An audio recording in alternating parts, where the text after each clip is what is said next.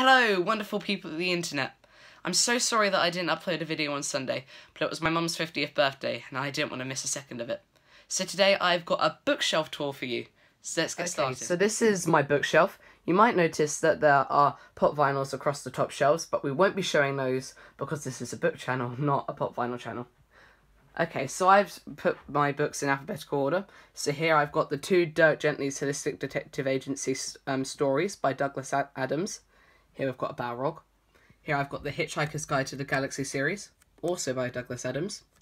Here I've got Watership Down by Richard Adams. Little Women by Louisa May Alcott. Skellig by David Ormond. The Taylor Turbo Chaser by David Baddiel. The Wizard of Oz by L. Frank Baum. Peter Pan by J.M. Barrie. The Darkest Mind series by Alexandra Bracken. Fahrenheit 451 by Ray Bradbury. Wuthering Heights by Charlotte Bronte. Cogheart by Peter Bunzel. The Secret Garden by Frances Hodgson Burnett. Sorry if I didn't say that right. Alexander Hamilton by Ron Chernow. The Hunger Games by Suzanne Collins. And the prequel novel, The Ballad of Songbirds and Snakes, also by Suzanne Collins. Pinocchio by Carlo Collodi. And Jurassic Park by Michael Crichton. On the shelf below, we have got The Origin, Species and Voyage of the Beagle by Charles Darwin. The Maze Runner series, including the prequels, by James Dashner. Legendborn by Tracy Deonn. Charles Dickens. Oliver Twist by Charles Dickens. David Copperfield by Charles Dickens. The Treasury of World Masterpieces Sherlock Holmes collection. This is by Sir Arthur Conan Doyle, and it's a beautiful book. Old Possum's Book of Practical Cats by T.S. Eliot. This is the book that inspired the Cats musical. The Never-Ending Story by Michael Ende. Momo by Michael Ende. Coraline by Neil Gaiman. The Graveyard Book, also by Neil Gaiman. And one of my personal favourites, Good Omens by Terry Pratchett and Neil Gaiman. I really, really recommend this. It's hilarious. The Adventures of Robin Hood. I can't remember who this is by because it's on the inside cover. The Wind in the Willows by Kenneth Grahame. I believe that's how you say it anyway. King Arthur and the Knights of the Round Table by Roger Lancelyn Green. I enjoyed this one actually quite a lot. I tend not to like classics, but this was different for me. The Books of Earthsea by Ursula K. Le Guin. The Curious Incident of the Dog in the Nighttime by Mark Haddon. The Gala of Ink and Stars by Kieran Millwood Hargrave. Dune by Frank Herbert. There's a movie of this coming out soon, which I'm extremely excited for. The House Moving Castle trilogy by Deanna Wynne Jones. On the next shelf, we've got the first 3 books in the Wheel of Time series by Robert Jordan. All of my Stephen King books. We've got On Writing, Misery, Salem's Lot, The Shining, Doctor Sleep, The Institute, The Running Man, and It. I've also got The Shawshank Redemption, but I've lent that to my dad so that he can read it. Skullduggery Pleasant by Derek Landy, followed by the first saga, I believe, of Skullduggery Pleasant. So that's books 1 to 9. Then, back up here, we've got The Complete Fiction of H.P. Lovecraft. Life of Pi by Yann Martel. This is one of my favourite books as well. Absolutely fantastic. The One of Us is Lying series, plus The Cousins by Karen M. McManus. I've only read this one, but that had a real twist to it, and I really enjoyed it. The Twilight series, I didn't enjoy these much. They're by Stephanie Meyer, by the way, and they're actually the only romance books that I've read, or actually at least can remember reading. Please note that I haven't read every book on my shelves, so if there are a few romance books, I haven't read them. These are the only ones so far. Paradise Lost by John Milton. The My Neighbor Totoro novelization by, I'm so sorry if I say these wrong, Hayao Miyazaki and Sugiko Kubo. The first book in the Cherub series called The Recruit by Robert Muchamore. The Railway Children by Edith Nesbit, and 5 Children in It, also by Edith Nesbit. Then we've got the Chaos Walking series by Patrick Ness, A Monster Calls by Patrick Ness, and 1984 and Animal Farm by George Orwell. Then we've got Thursday Murder Club by Richard Osman, Wonder by R.J. Palatio. The first 3 books in the Inheritance Cycle by Christopher Paolini. I'm missing the final one.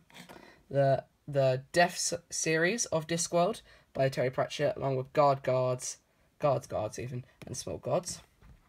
And then we've got, I've mentioned that I really enjoyed these. I recommend these as well. They're a lot like Good Omens, probably because they're written by Terry Pratchett. So if you read Good Omens and you like that, read these. Conversely, if you read these and enjoyed them, read Good Omens. His Dark Materials by Philip Pullman, and the prequel and sequel. These are smashing books. Yeah, I really recommend reading them. These are 2 add-on novels. This one's a sequel. This one's also a sequel. Wait. Yes, I think this is a sequel. I can't remember. I read it quite a while ago, but I recommend these as well. Then we've got what used to be my favourite series of all time, the Miss Peregrine's Home for Peculiar Children series by Ransom Riggs. Now, I recommend these to sort of younger readers, less experienced readers, but for me, I reread them after reading quite a few books, and I didn't enjoy them. But when I was less experienced, I did. So that's who I recommend them to. I've got the graphic novelisation of the first Miss Peregrine book. What are these called? Mortal Engine series by Philip Reeve, along with, I don't know whether these are a prequel or a sequel, the add-on series to them, also by Philip Reeve.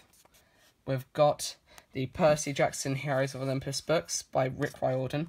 I have read the original Percy Jackson series and really enjoyed them, but I took them from my school library, so I haven't got them on my shelves.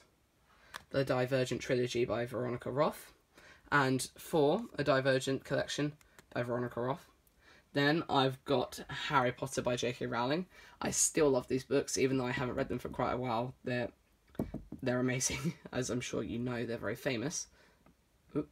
And so I checked Comic Relief books. That's Fantastic Beasts and Where to Find Them, Quidditch Through the Ages, and The Tales of Beedle the Bard.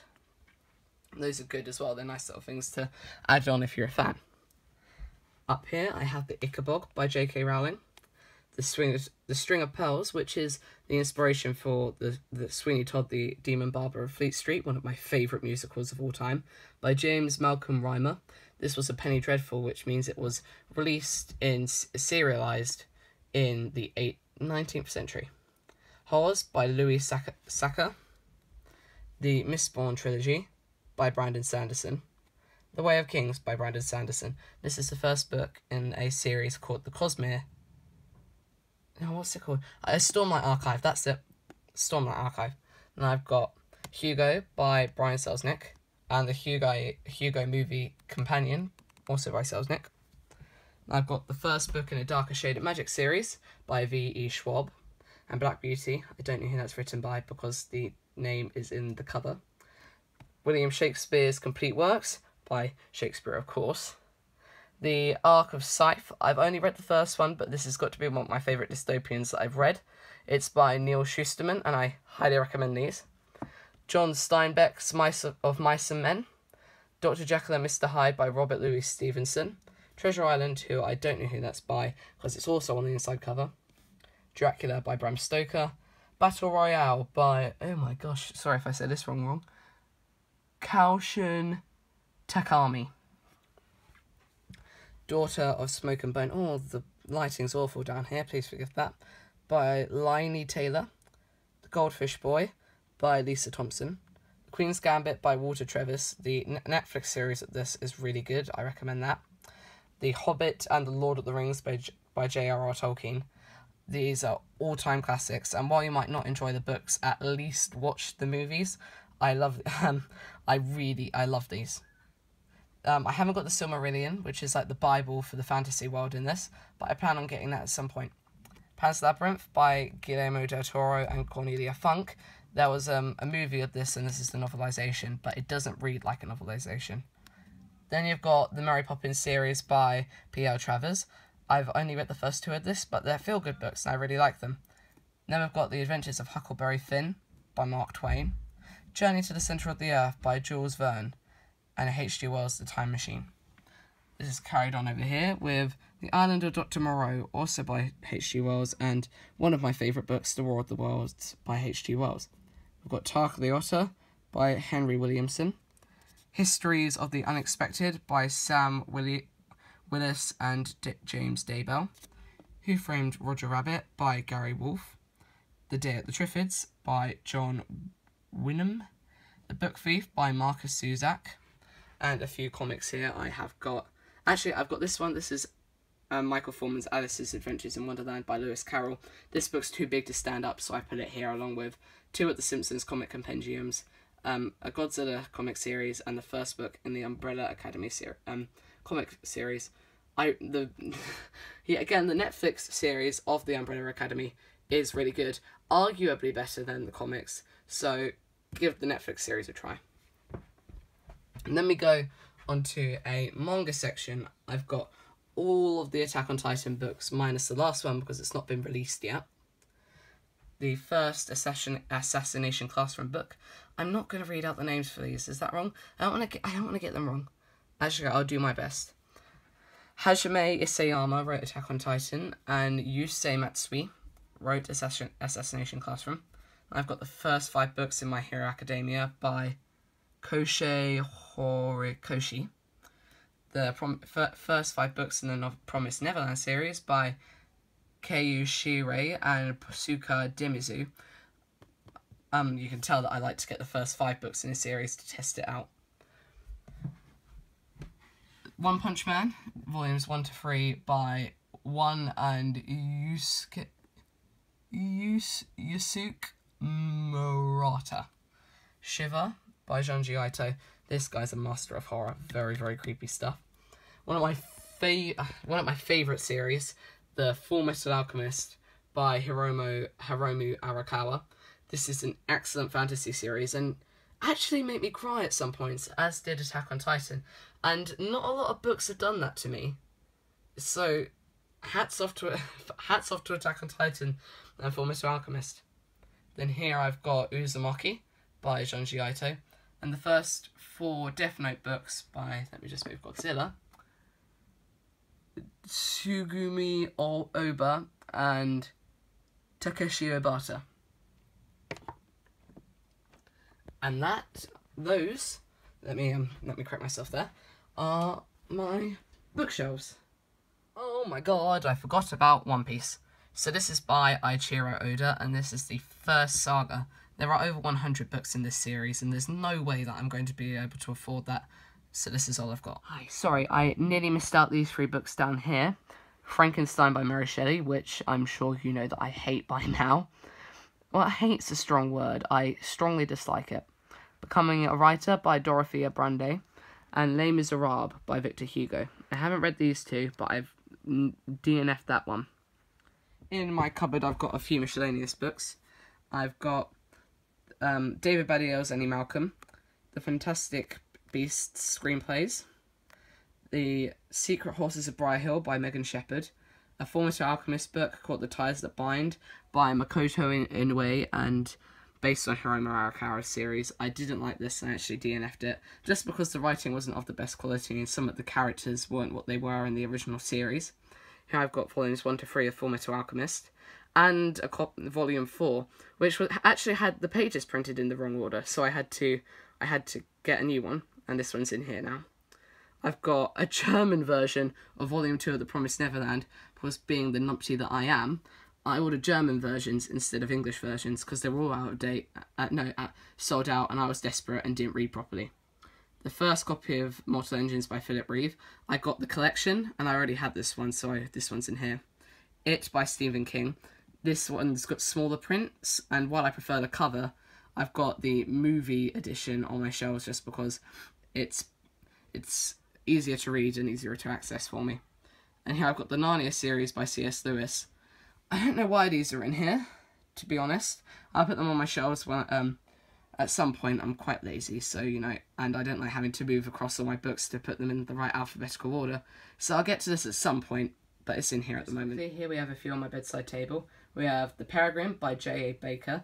I love Peregrine Falcons, and a friend of mine got this for me, which was very nice of them. And then there were None by Agatha Christie, one of my favourite books. And Gerald's Game by Stephen King.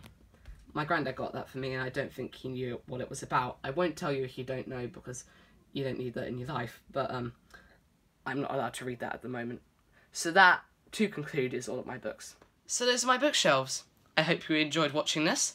Sorry for the poor video quality and the shaky handling of the camera. I'm not a professional and I've literally only got my iPhone, so, be easy on me, please. So, thank you for watching. Like and subscribe, and that's me. Have a good one, y'all.